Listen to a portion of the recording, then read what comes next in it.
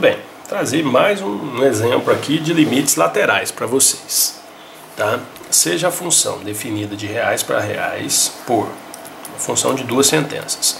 5x mais 2 se x menor ou igual a 1. 2x mais a se x maior ou igual a 1. Determine o valor de a para que exista o limite da função no ponto. Correto? Beleza pura. Tá? O que nós temos que fazer aqui? Tudo bem. Quando eu vou jogando o valor de x próximo a 1 nos dois sentidos, tá? A gente vai verificar o que está acontecendo lá com o y. Tá? Então, quando eu jogo aqui, ó, x e y, tá? O meu ponto de inflexão 1, vou escolher dois valores antes, dois valores depois. Então, menos 1, 0 e 1, 1, 2 e 3. Aquela história. Como 1 pertence às duas sentenças, eu repeti. Como ele está com igual no primeiro, fechado aqui, aberto aqui.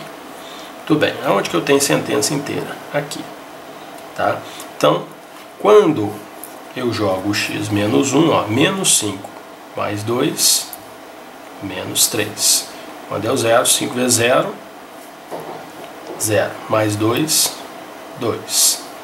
5 vezes 1, 5. Mais 2, 7. Correto?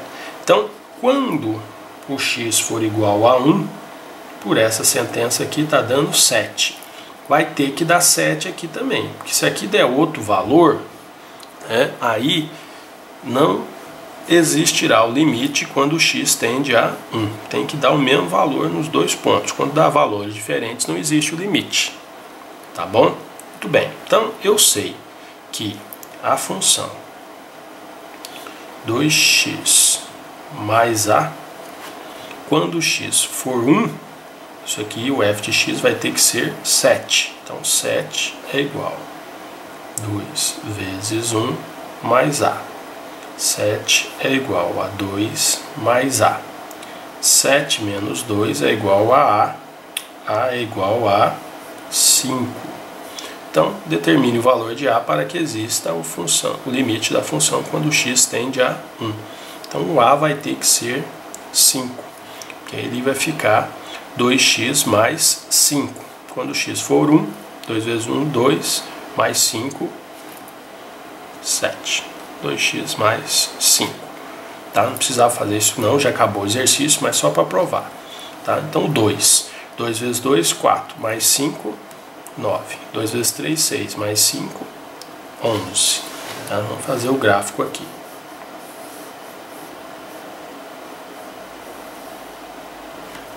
Menos 1,